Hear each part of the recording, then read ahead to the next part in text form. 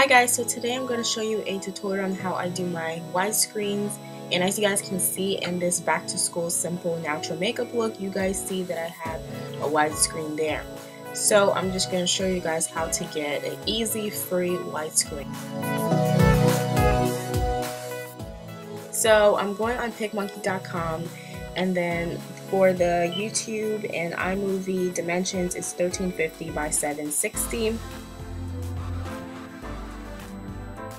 And then you just want to click make it, and then I'm just going to pick transparent canvas, and then I'm going to pick geometric, and then you're just going to make it as large as you want. I like mine's a little bit skinny, and you can choose whatever color you want. I'm just choosing pink, and then I'm just going to duplicate the overlay, and then I'm just going to click save. It's pretty simple, and then I'm just going to type in my file name so I can remember it, and I usually put it on desktop.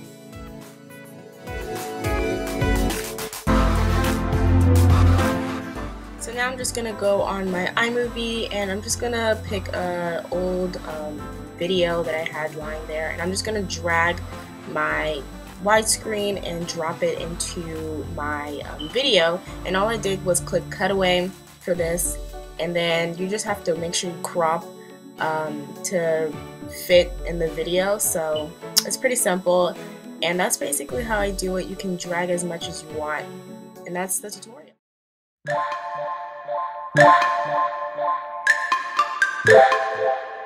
Yeah.